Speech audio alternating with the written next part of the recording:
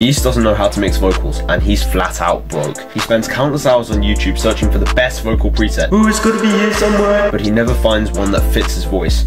Eventually he gives up and buys one from a website for $40. Apollo, the god of poetry, has known how to mix his vocals since 800 BC, forging the perfect vocal preset under the FL Studio tree. So when it got burnt down and all the knowledge was lost, he could teach it to future generations to come. I remember when I first tried to start mixing, it took me about 3 weeks in December to try and do it. So in this video, you're going to get a full mixing guide and also a guide on how to get so good at it that it comes to you like second nature. So in this, we're basically going to be creating a preset. Now, what is a preset? So it's a bunch of settings that are basically preset for you, so then you can make your vocals sound awesome. Okay, so recording in your bedroom's pretty hard. You've got a lot of reflective surfaces like the bed, your walls, everything is reflective. So there are two solutions for this. Either A, acoustically treat your room, put like soundproofing everywhere, maybe make your entire room a closet, do whatever.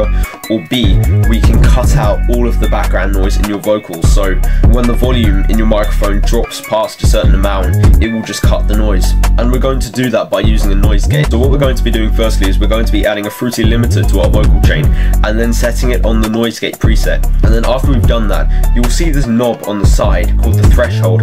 Now this is the amount of volume it takes for the effect to start kicking in. So if it was really high, you wouldn't hear anything because it's cutting out everything. But if it's really low, then it will only cut out the background noise. So we want to keep it as low as possible. But you've got to be careful, because if you turn it up a bit too high, then your voice is going to sound like this. So now from going something that sounds like this, I don't make a move, yeah, I don't even see. I was waiting for her. She waited to sounding on like me. this. I don't make a move, yeah, I don't even see. I was waiting for her. She waited on me.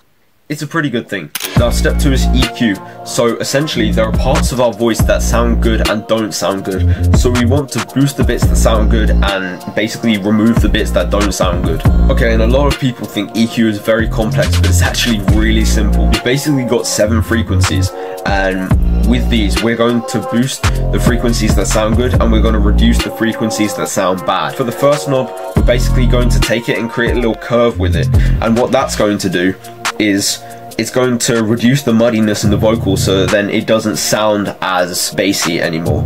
So then it won't clash with the bass frequencies that the beat might have or the 808s might have. But you need to make sure that you don't like curve it too much, or else you're going to end up sounding really tinny. At the other end of the spectrum, for the 7, you basically want to boost it up to the 5, so that then it accentuates the higher frequencies. And when you do that, it sounds sick. Watch. I don't make a move, yeah, I don't even see. I was waiting for her. She waited on me. So now after we've done that, what do we do with frequencies 2 to 6? Well, essentially what you want to do is you want to sweep around for boxy frequencies, like hover above it and use like a little scroller wheel thing to then make it really narrow and then bring it upwards. And then after you've done that, you're basically going to play the vocal by itself, and you're going to sort of like do this with the mouse until you hear something that sounds a bit like this. I've been scared. Now I'm wiser and older. And then you're going to bring it down slightly. Confident, bold. And then we're going to repeat that up until the 6th frequency. Bold. Now next time I see you, I'll call ya by your name. I ain't gonna play no games. I'll tell you straight that it's not gonna be the same. I wanna be more than we are. You're thinking the same. Now there is no more reason for us to wait. And now after we've done that, we basically want to do that again. So we will duplicate the fruity parametric EQ2 and then do the entire process again. So curve, the other curve, and then the sweeping round of frequencies, and then the dropping of them. And this process is basically called notch filtering. You're essentially just taking the bad frequencies and cutting them out. And now your vocals should have just a bit of a cleaner sound. So like this. I don't make a move, yeah, I don't even see. I was waiting for her. She waited on me. Hold up, wait a minute. Step 3 is the compressor. Basically, we want to increase the volume of the vocal without it clipping, basically distorting, because that sounds really bad to some people. So that's where a compressor comes in. It basically takes the loudest part of the vocals and the quietest part of the vocals, squishes them, so then you can raise the volume evenly without anything clipping. And there are 3 main settings that we need to adjust. 1, the threshold. This is basically the volume level at which the compressor will activate. 2 2, the ratio, so it's how much the compressor squashes the audio when the threshold kicks in. And 3 is the gain. It's basically the volume adjustment made after the threshold and the ratio is applied. So if you go to the mixer, you'll basically see this like numbered bar, and if you play back the vocal, you'll see that the volume goes up to a certain amount. Now we want to translate that into negative values. So say for instance, if it was hovering at around 18, you'd set it to -18. And now for the ratio, I recommend somewhere in the region between 4 and 8. Because if you turn the compressor all the way over, you're gonna lose that naturalness in the vocal. You're gonna lose the volume that it once had. And for the gain, I'd say it's up to you. I'd recommend from somewhere in the region from about 0 to 3, but it's up to you. Just do what sounds good. And now your vocal should have gone from this, I don't make a move, yeah, I don't even see. I was waiting for her, she waited on me, to sounding like this. I don't make a move, yeah, I don't even see. I was waiting for her, she waited on me. Now for step 4, we need to remove all of the sibilants in the vocal, because sibilants can be really hard on the ears. So if you have someone saying slithery snake slided in the skittle or whatever, and you have that s too much, it all just cuts through the eardrums, and I don't know, it just sounds terrible. To remove that, basically what we're going to do is we're going to add a de-esser. So we're going to add the Maximus plugin and literally just put it on the de-esser preset. And now that we've done all this dynamic processing, we basically want to enhance the vocal, so we want to make it sound a lot better. So we basically need a plugin that enhances clarity, warmth and punch all at the same time. Introducing the Sound Godizer. Now what's it do? Oh, it makes it sound good. Nobody actually explains what this does, so I'm gonna do it quickly. It's basically compression and saturation combined together. So you've got more compression of the vocal to make it sound a bit louder, and then you've got the saturation added on top of that, which gives it a nice distorted feel. And sometimes distortion, like saturation, can increase the clarity of the vocal. So what I'd recommend on this is either the A preset if you're doing more rap, drill type stuff, or the C preset if you're doing more singing type stuff. And this makes a massive difference, because now your vocal is gonna go from sounding like this, a boring vocal, I don't make a move, yeah, I don't even see. I was waiting for her, to sounding like this. she waited on me. Hold up, wait a minute.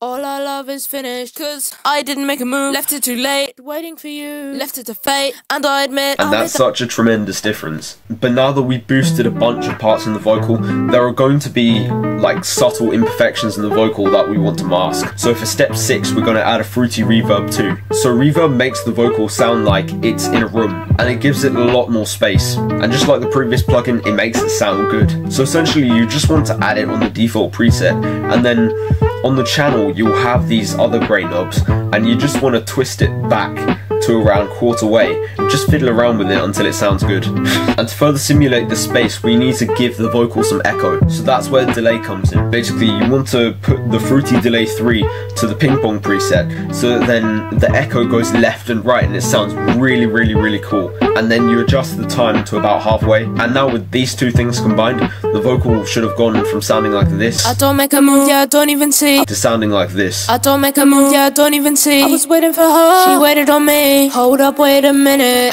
All our love is finished, cause I didn't make a move, left it too late, waiting for you, left it to fate, and I admit I made that mistake.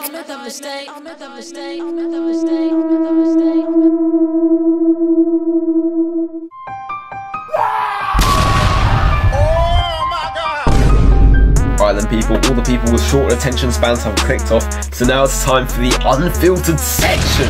Now welcome to part 2, where I'm going to be explaining how to actually practice this properly and how to get so good at it that you don't need to think about it anymore. So in the best case scenario, your brain needs about 18 days to make something a habit, and once it becomes a habit, you will be so far ahead of everyone else. So this is my 4-step method in order to become a god at mixing. So the first thing is mix vocals first thing in the morning when your brain's the freshest.